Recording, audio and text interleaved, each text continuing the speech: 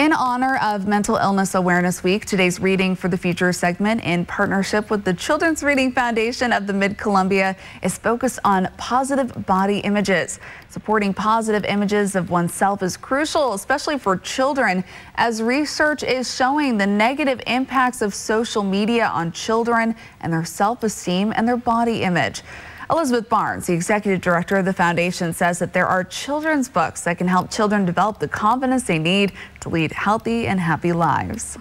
Try to choose a book for your child that has a positive self-image, where the child is talking positively about themselves, where they are representing something that goes beyond just the classic social norms.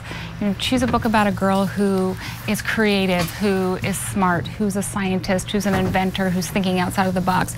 Choose a book about a boy who is sweet and sensitive and creative. It doesn't help your child explore different avenues for themselves so they can truly identify who they are. And a big thank you to the Underground Adventure in Richland. It's a local book and hobby store, for allowing us to film and explore books available for children, and also for a list of resources of great books to share with your kids. Go to yaktranews.com.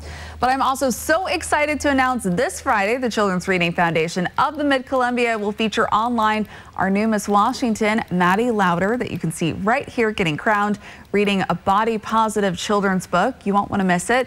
We'll have all those details and more by going to yaktranews.com, and I look forward to seeing her here in the Tri-Cities.